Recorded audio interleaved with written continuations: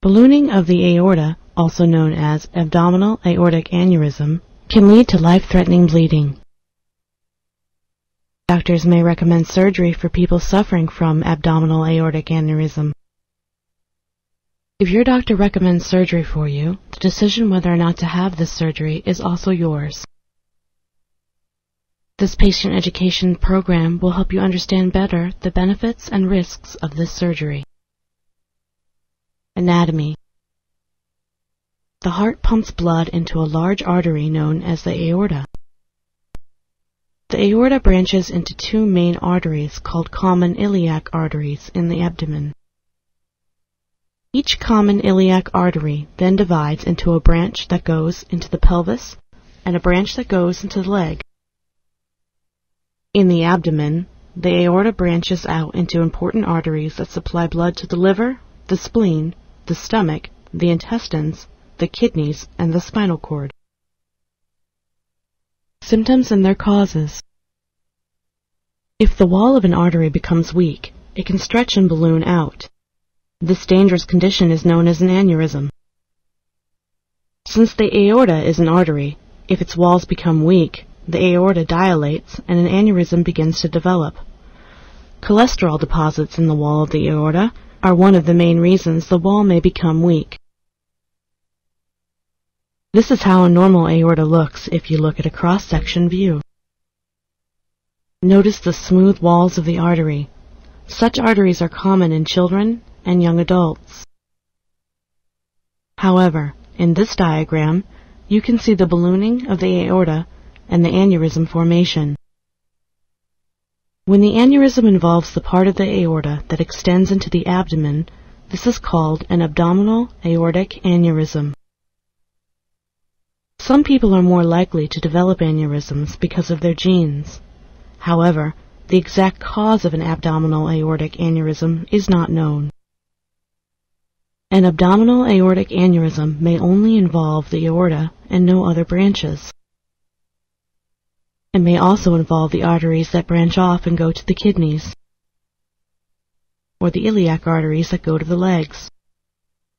Most abdominal aortic aneurysms start below the level of the kidneys. Some aneurysms may start above the kidneys and may extend into and beyond the iliac arteries. Most abdominal aortic aneurysms do not cause any symptoms. However, in some patients, small pieces of cholesterol debris from inside of the aneurysm may break loose and cause a blockage in the blood supply to the legs. This can cause gangrene of the legs. With time, an aneurysm may grow and could rupture, leading to serious bleeding. If left untreated, a ruptured aneurysm could be fatal. The success of patients treated before a rupture is much higher than from emergency treatment after a rupture. The larger the aneurysm, the higher the risk that it will rupture. Patients with lung disease, hypertension, and large aneurysms are also at a higher risk of rupture. If the aneurysm is small, surgical treatment may not be recommended. A follow-up exam in 6 to 12 months is necessary to see if the aneurysm is growing. When the risk of rupture exceeds the risk of surgical treatment, surgery may be recommended. Alternative treatment. Doctors can now place a graft inside the aneurysm without a big operation. The graft is made of a special synthetic material. It is placed through one of the arteries in the leg.